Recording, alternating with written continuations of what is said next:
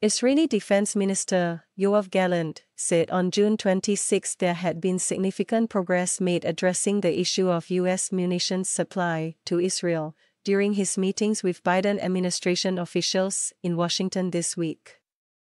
Mr. Gallant was wrapping up a visit to discuss the next phase of the Gaza war against Hamas militants, escalating hostilities with Hezbollah fighters on the border with Lebanon that have spurred fears of a wider conflict and shared U.S.-Israeli concerns about Iran's nuclear program.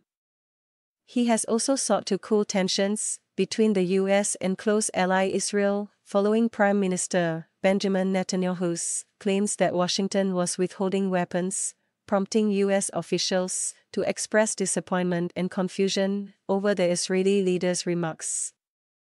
During the meetings we made significant progress, obstacles were removed and bottlenecks were addressed, in order to advance a variety of issues, and more specifically, the topic of force buildup and munition supply that we must bring to the State of Israel. Mr. Gallant said in a statement. Mr. Gallant's remarks came after a meeting on June 26 with U.S. National Security Advisor Jake Sullivan. In a rare account of normally private diplomatic conversations, Mr. Netanyahu said earlier in June that he told visiting U.S. Secretary of State Antony Blinken that it was inconceivable that in the past few months Washington was withholding weapons and ammunition to Israel.